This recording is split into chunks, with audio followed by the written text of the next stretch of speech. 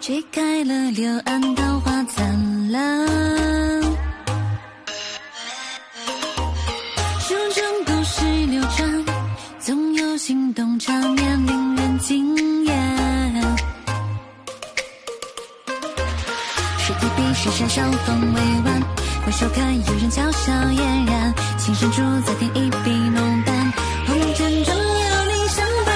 不论是盛夏或是平淡，这次一生无悔也无憾，相约下个百年，过往今朝少年，人生的多负流年，悄悄和默默相伴，原来期待如不见，怎么是某个一念之间，他进去笔墨千言，他留下故事一篇，今生如水当映rom漫，细细的婉转，雨情慷慨雨水情长，余生丰富尘世人呐，待到这个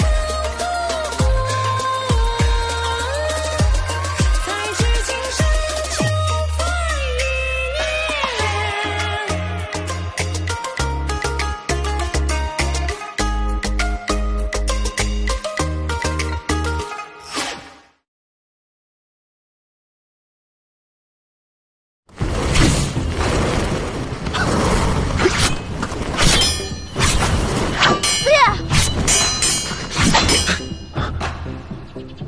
二叔，你闭嘴！你干嘛？四爷，四爷怎么样？我没事，我来收拾他，你快走。我不能走，我跟你一起。看刀，走，快找。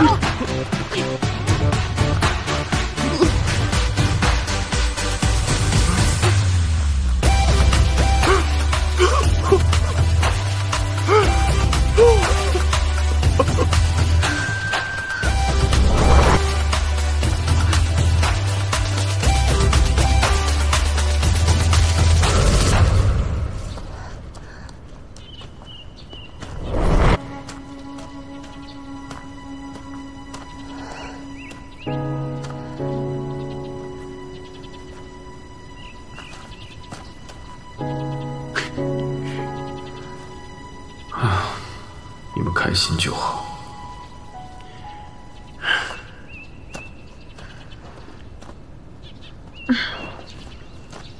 你没事吧？我想我们应该是逃过一劫了。可能算是一劫吧。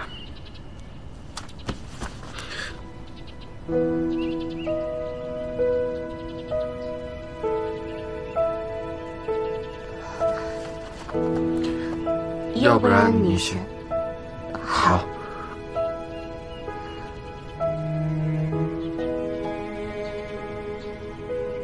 好什么？就是你先出去吧。哦。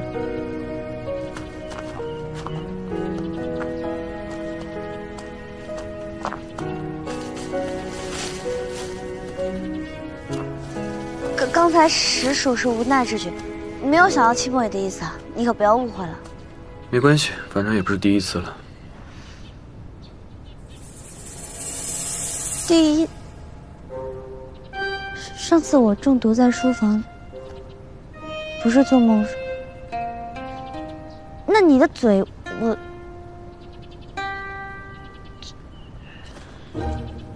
哎呀，没事儿，你那时候中毒了，做什么事情都可以理解的。当然是没关系，这种事情我不会放在心上的，你也不会放在心上吧？啊，走，找师傅吧。早就已经放在心上了，我只是不知道可不可以这么做。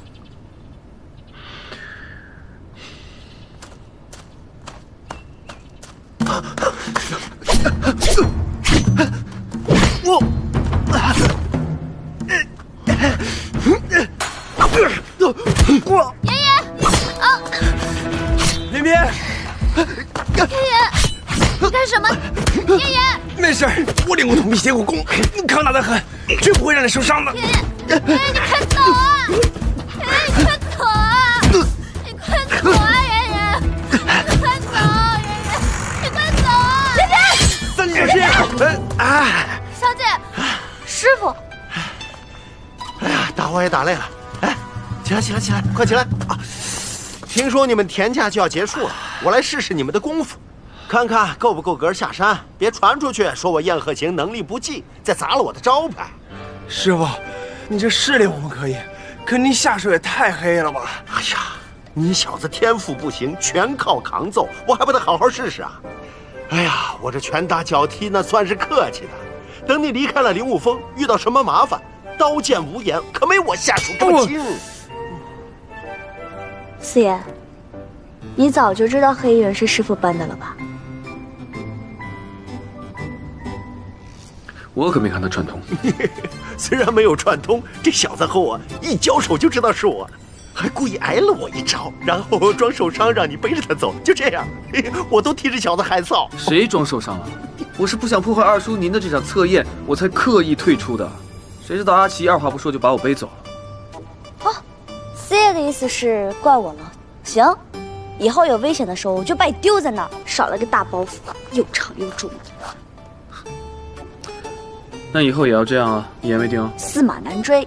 哎，行了，行了，行了，毕竟师徒一场，最后我送你们个祝福吧，希望你们几个此生都用不到我教的功夫，一生平安，好好过逍遥的日子。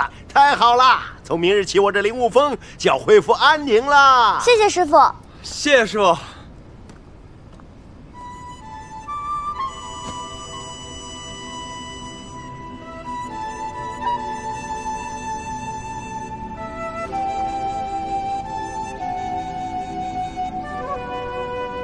妍妍，你没事吧？没事，铜皮铁骨。哎呦，连篇，回头到了汴京，我请你去吃好吃的吧。好啊，你可一定要说话算话。哎，一定一定。这次田假过得可开心。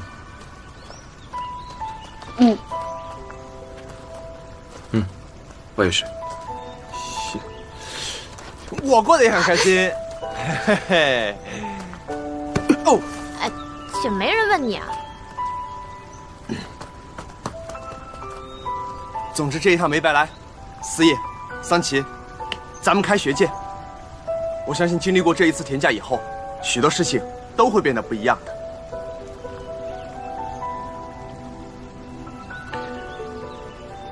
是不一样了。哎，对了，四叶。我开学以后，下学期你别想了，不可能给你特殊优待的，想得美。这还没下山呢，怎么翻脸就不？四爷，四爷你就通融一下吧，四爷。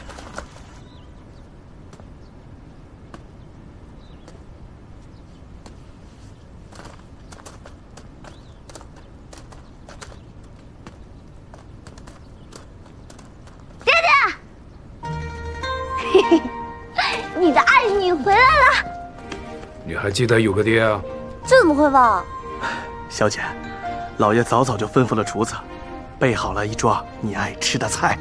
早就想吃这顿团圆饭了，还好爹爹准备了。走走走，赶紧吃，可别凉了。走走走。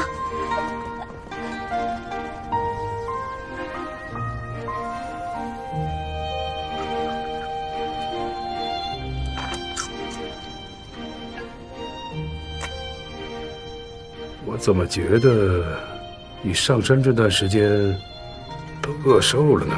瘦了。有一种瘦，叫你爹觉得你瘦。我这不要瘦了，我这要精干了。这上山每天练武，可没闲着。是吗？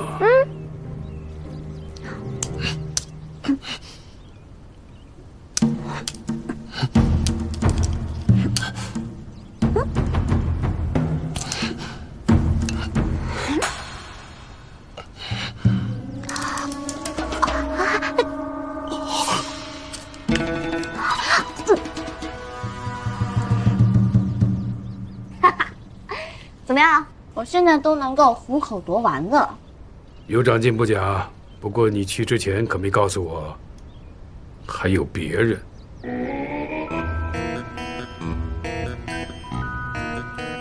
爹爹，我上山之前，确实也不知道燕四爷他在，我不是有意要瞒你的。燕四爷也在。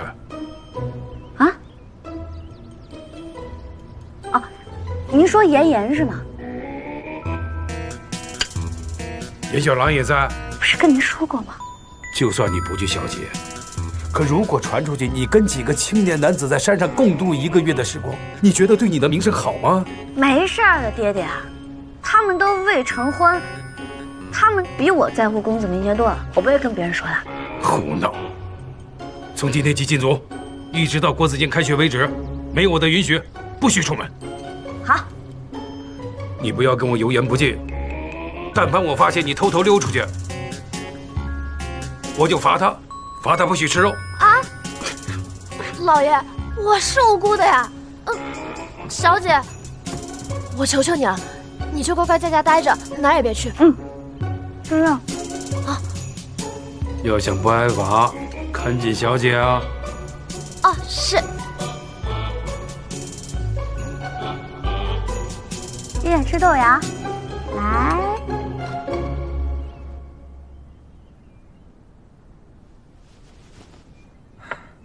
看你下山以后印堂发亮，双眸有神，应该是八字有一撇了。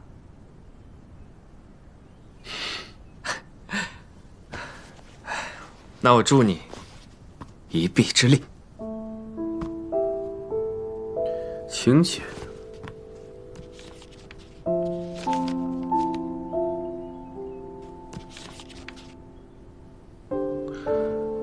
兰姬的生辰啊。你这哪是助我一臂之力啊？生辰礼不会少，这宴席我就不去了。哎，去了，难免引起误会。哼，不去拉倒。我是听说桑家那位下山后被禁足，估计你们一直没瞅着机会碰面。这次他也去，所以我才叫上你。你不领情，那算了。田家还没结束，我去。你这变脸的功夫越来越神乎其神呐！燕琪，还不知道你有这一面。我也尚在自我了解的过程中。让我没想到的是，你竟然会帮我和桑琪牵线。毕竟你是兰姬的哥哥。那又如何？你对我妹妹没有那份情谊，强行拉扯，徒增烦恼，还不如早日看透，早日解脱。我也希望如此。尽管我跟兰姬已经说得很清楚了，我们只是从小到大的伙伴，最多也只是兄妹之情，并没有其他的关系。婚约一说，也只是两家长辈的玩笑话，根本不算数。可兰姬她好像就完全没有听进去，她还是以我魏国门的妻子的身份自居。我很想当众解释清楚，但就怕伤了她的面子。别怕，当众解释，就是要让她断了所有的念想。你们两兄妹当真是感情深厚。就是因为感情深厚，我才比任何人都明白他的个性。你别看他平时说话柔声细细、软软绵绵的，骨子里啊比谁都要强。认死理，你若是不狠狠地拒绝他，让他抱有希望，拴在你这棵歪脖子树上，那才是真的毁了他。所以啊，说话得狠，拒绝得早，伤人得深，才是真的帮他解脱。想不到你还有这番见解啊！来，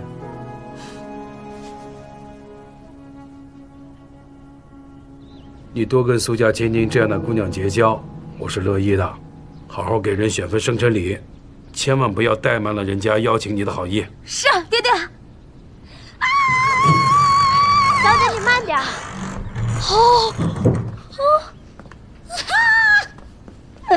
绵绵，你闻，这是什么味道？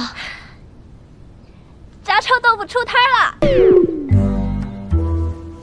这是自由，这是自由的味道啊！小姐，你也太夸张了。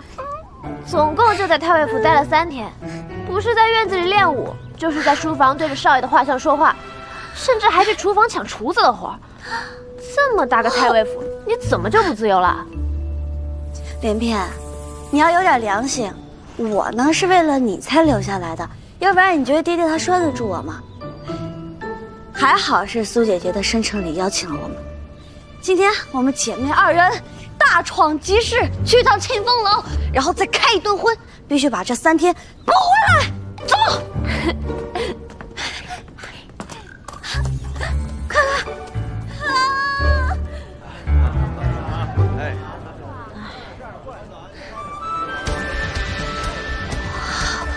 小姐差不多了吧？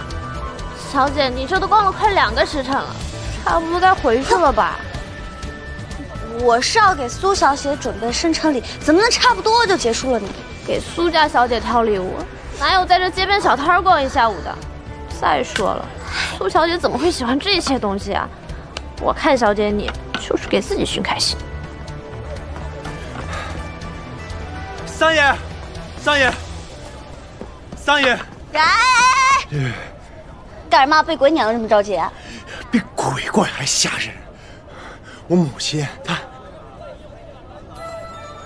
她，你说呀，说到一半不说了。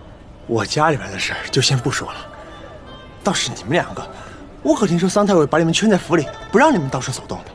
你知道？我还以为不知道呢。你知道不来给我解围啊！我还来帮你，我不找你算账就不错了。你爹可是派人上我府上打了招呼的，不让我到处带着你上山下海。你说我冤不冤啊？明明是我被你拉着上山的，可最后却怪在了我的头上。那你的意思就是说，你借着我的光上山学了武功，反倒还是我不好了？行，你跟我上山。哎，别，都是同门师兄妹，就不要计较这些啦。桑太尉怎么今天肯放你们出来了？这不是借着给兰姐准备生辰礼，出来好好溜达一下子。你一说我想起来了，我也没准备呢，正好一起逛逛，一起逛逛。行。我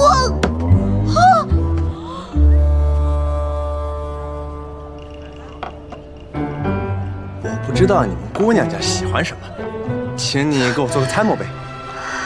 你倒是会讨巧，这姑娘和姑娘喜欢的都不一样，我们自己都拿不定主意呢，更别说给你参谋了。那也总比我自己瞎摸强。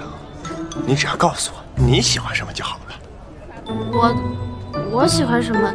这要是选了不合适了怎么办？你喜欢的怎么会不合适呢？那什么呢？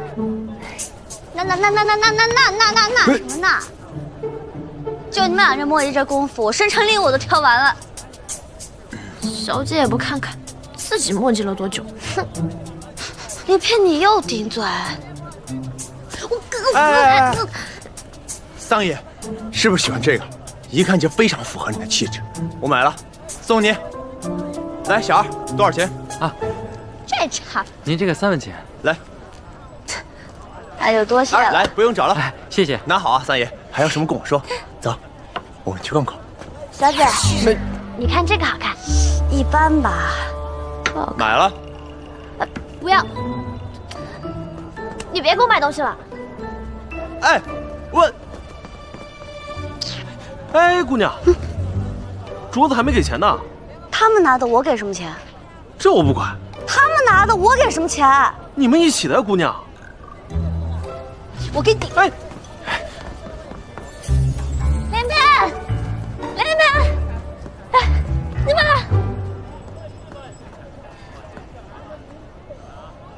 连片，你钱都没给，你就直接走了，又丢下我一个人。哦，小姐，我现在就去给。对，你先去丝绸店等我，我一会儿就来。我跟他一起，我也去。哎，连片，你把那袋子给我吧。不给。你把那钱袋给我。不给。我给你买也没什么。不要。哎，连片。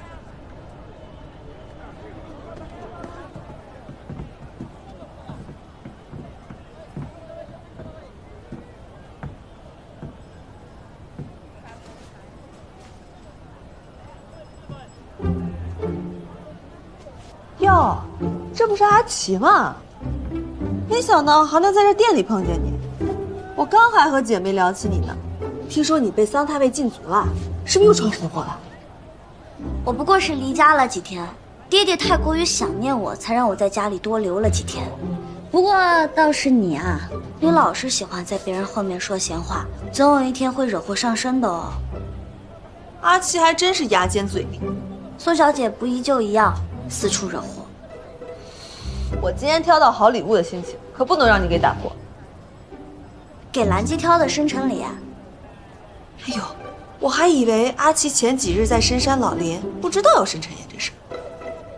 这礼物啊，可是我精心挑选的，苏姐姐看到了定会理解我的心意，其他人也会因为我的冰雪聪明而打听。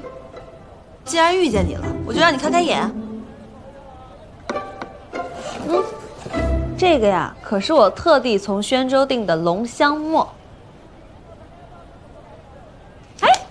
哎，别动！阿奇可知这龙香墨的深意？我猜阿吉就像不出。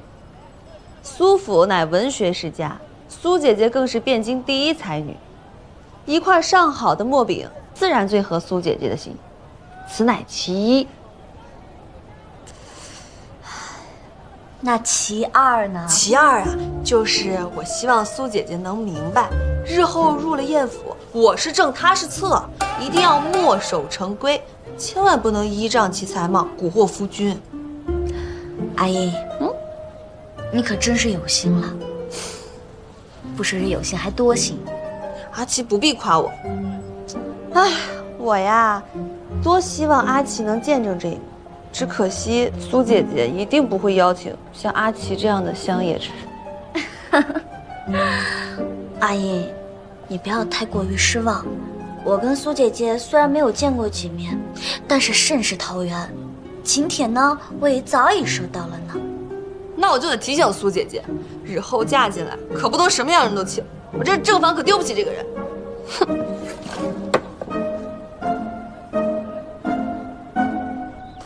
当当当当当当当当当当当。爷爷，我们已经到自己府上了，你赶紧回去吧。走，连平。等等。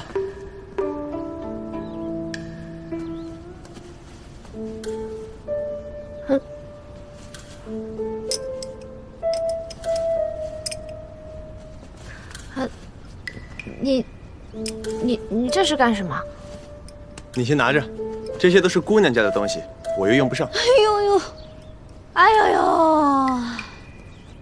呦，我不喜欢，我不喜欢，哎，我不要。你别骗人了，这些都是你仔细把玩过的，你看他们的眼神，分明就很喜欢。我走了。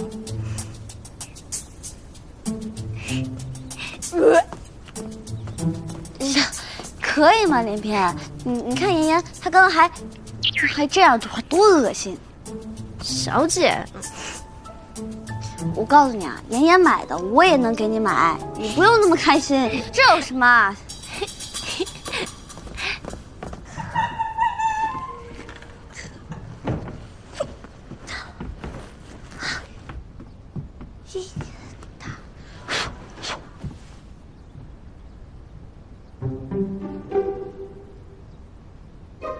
小姐，小姐，你又在想什么呢？我在想这个宋佳音。宋佳音？刚刚吵架吵输了？不可能啊！宋小姐一直都是你的口下败将，再说你也没放心上过，到底怎么回事啊？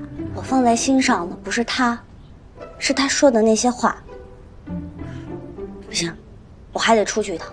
啊？你又要去哪儿啊？去苏府找兰姬。这马上生辰宴了，何必提前去一趟？就是因为有的话，在生辰宴上说，怕是不合适。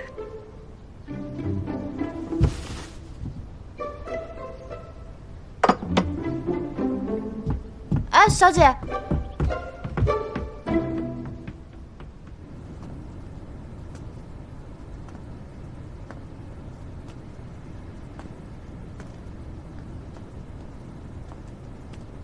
阿奇。这么晚了，找我有什么事吗？要不我们进屋说吧。兰姬，我思索再三，我觉得我还是应该在你生辰宴之前跟你说清楚的。阿奇，请讲。虽然我们相识不久，不过你待我真诚，有心事也不会瞒着我。所谓将心比心，既然我现在心里有了别的想法，我觉得我也应该告诉你才是。你还记得我们之前聊过女儿心事吗？怎么突然提起这个事情？这段时间跟四叶上山待了一段时间，我突然发现我对他的感情有一点不一样了。哦，不过也不是话本里的那种你侬我侬、缠绵悱恻。我觉得他就是像塞外午后的风，吹在人的身上，凉快快、麻酥酥的，就像柴火味的烤羊，闻起来暖乎乎、香喷喷的。不，也不对，像酒囊里的马奶酒，喝起来人醉醺醺、暖洋洋的。就我也不知道我有没有说明白，反正阿奇，你是饿了吗？不是，我没有饿，我只是觉得我应该清清楚楚地告诉你，这样才对得起你之前对我的坦诚相待。我很开心，你愿意同我讲这些。在我看来，你还需要些时间来梳理自己的思绪，或许你可以在我的生辰宴上找到答案呢。啊，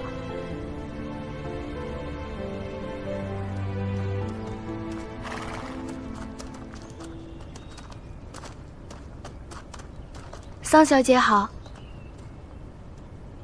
小姐已经在里面等候多时了，请随我来吧。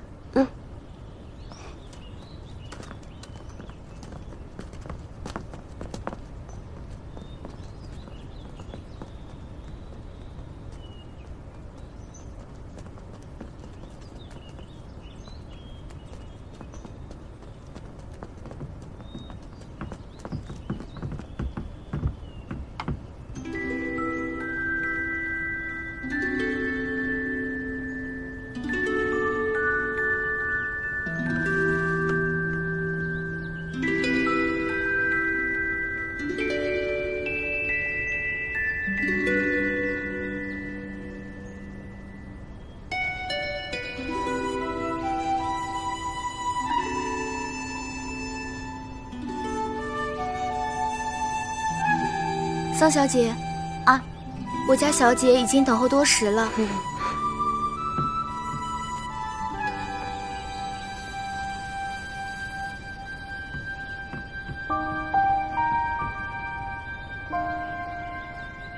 哎，人都进去了。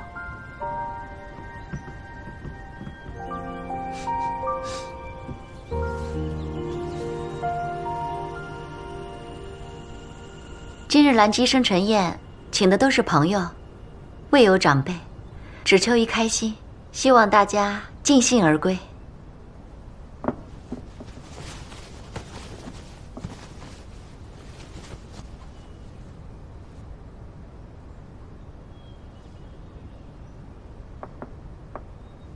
大家请坐。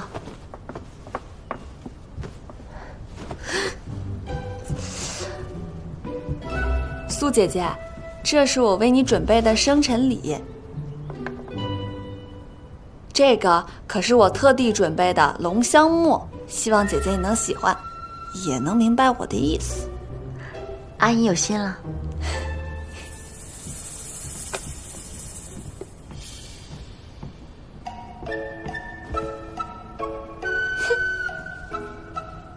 苏姐姐，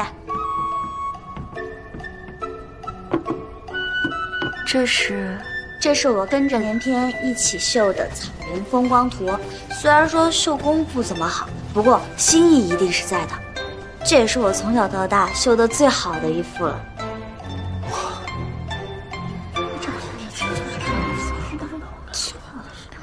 谢谢阿奇，图样很特别，我很喜欢。文渊，收起来吧。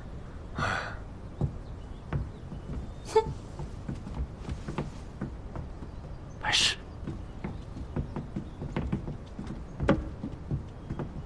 来了来了，我就说嘛，燕公子知道兰姬最擅长琴艺，肯定会送这个的。何止呢？这琴啊，看着普通，却是出自名匠之手，已有100年历史，并为名动一时的大师所用过，绝非凡品，甚至可以称得上稀世珍宝。我可听说是燕家提前了许久，并且花了重金才买到的。燕家真是舍得啊！那可不，你想想，这琴听着像不像情？有道理啊，琴瑟和鸣。这燕家不会要向苏家提亲了吧？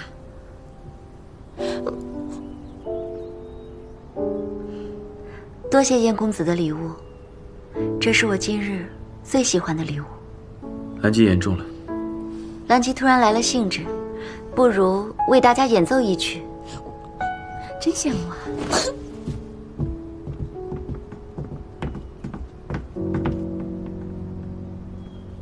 既然是燕公子送的琴，那就来一曲《凤求凰》吧。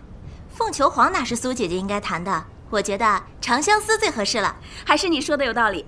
一重山，两重山，山远天高烟水寒，相思枫叶丹。苏姐姐如此窈窕淑女，就是不知道这席间哪一位是好逑君子了。兰姬心悦云之君，你也是吗？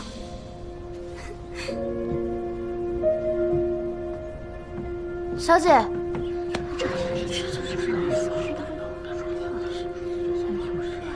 我有话跟你说，我母亲给我安排了亲事，这几日就要去提亲。哎，连篇，云芝，云芝，机会难得，不如你我合奏一曲。说到擅长音律，你兄长清玄君不是更胜我一筹吗？不如由他与你合奏吧。这琴是你赠予我的，你我合奏才是最好的。兰姬，你与我从小一起长大，情同兄妹。如此说来的话，我与清玄都算是你的兄长。我跟他，谁与你合奏又有什么区别吗？再者，我送你这琴，本意是希望你可以早日找到你的知音。如果由我来与你抚琴的话，岂不是背离了我的本意？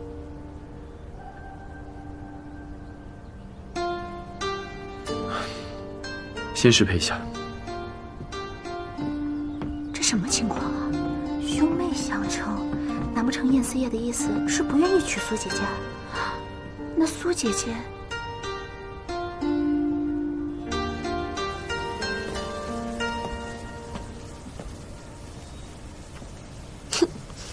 阿燕，你怎么突然不高兴了？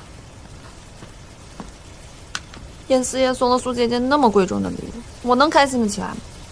哎呀，你不也费了一番心思去准备了吗？那能一样吗？我送给苏姐姐礼物，那叫展示我正房的气度。燕四叶就不同了，那叫表示自己的宠爱。还没进门就这样，要真进门了，还不仗着自己受宠，来一番宠歼灭妻啊！可我看苏姐姐也不像那样的人呀。你不懂，世家的姑娘没一个省心。这是怎么了？看起来心情不大好。本来就不开心，还来了个更晦气的。我们走。给我，你给我。不识好人心，难得安慰他一次，他还骂我，不值得。都怪四爷，都怪四爷，怪他，不是因为他，都怪四爷。怪我什么？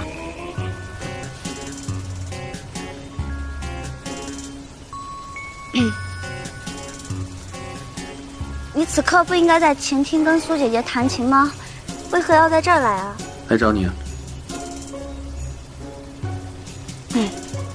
找我干什么？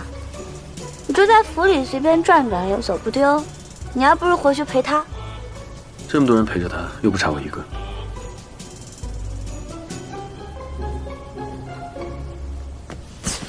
连篇，连篇，连篇，连篇，你等等我，连篇，连篇。你才是主角，你问我干什么？连篇，你听我解释啊。有什么好解释的？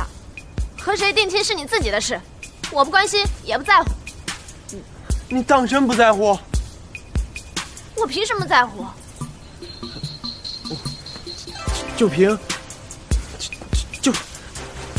就凭你我的关系。连篇，严公子，你这话说的，你我之间哪来什么关系？非要说，那也是借了家中的关系。您的事，哪轮得到我过问啊？你是在生我的气吗？我有什么好生气的？气我没态度。这门亲事是家里面一厢情愿安排的，我自然是不同意的呀。那你打算怎么办？先拖着，拖一天算一天。拖？这就是你的态度。你这招左右逢源，左拥右抱，顾左右而言他，还真是妙啊！我不是这个意思，连篇。快走，快走！连篇，我回去再跟我母亲商量商量。公子，公子。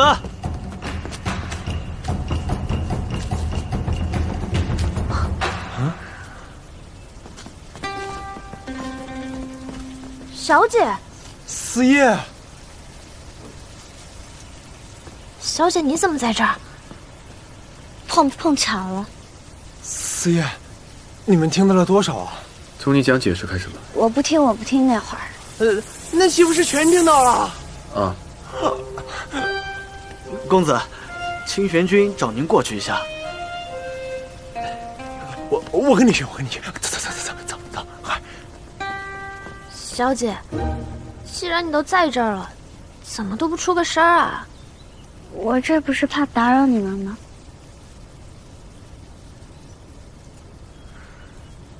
算了，回去吧。是，这种宅子确实还不错。对啊，李兄说的极有道理，见过一些东西。宋佳音，这是怎么回事啊？苏姐姐说她身体不舒服，我们也不好久留，自然就散了。兰姬身体怎么了？没事吧？没事，不用担心。我说你这个人真也是挺奇怪的，刚刚还闷闷不乐，听到苏姐姐身体不好反而这么高兴。哎呀，苏姐姐她嘴上说着身体不适，可实际上呢，她呀是因为被燕思夜回绝了婚约，才没心情的。什么？刚刚咱们两个都去了花园，错过了精彩的部分。这燕思夜吧，虽然嘴上没这么说，可这话里话外就是这个意思。我之前还担心啊，他会蛊惑燕思夜来一番宠妾灭妻，现在看来，他连进家门的机会都没有了，我能不高兴吗？走啦。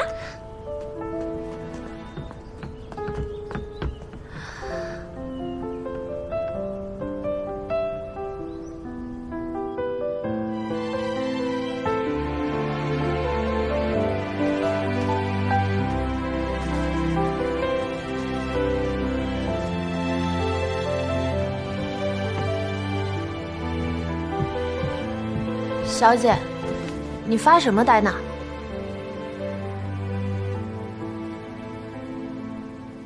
我知道了，我喜欢思夜。你可算想明白了。不过，你说思夜他会怎么想？他这个人心思难猜，阴晴不定，总是给我下套，处处跟我作对。那换种思维来讲，他要是老帮我，而且还老为我着想，而且他还知道我想要什么，那听小姐这么说，思夜应该也对你有意思。那也不对，他老是反复强调是看在哥哥的面子上才对我这么好的。那也是很有可能，毕竟思夜跟少爷关系匪浅，他们……林片，你站在哪边的？这不也是小姐你自己说的吗？再说了，这事跟我站哪边有什么关系啊？这不都是你们两个人的事情。对，你说的对，这伸头一刀，缩头也是一刀。明日我就到国子监，找他问个清楚。嗯。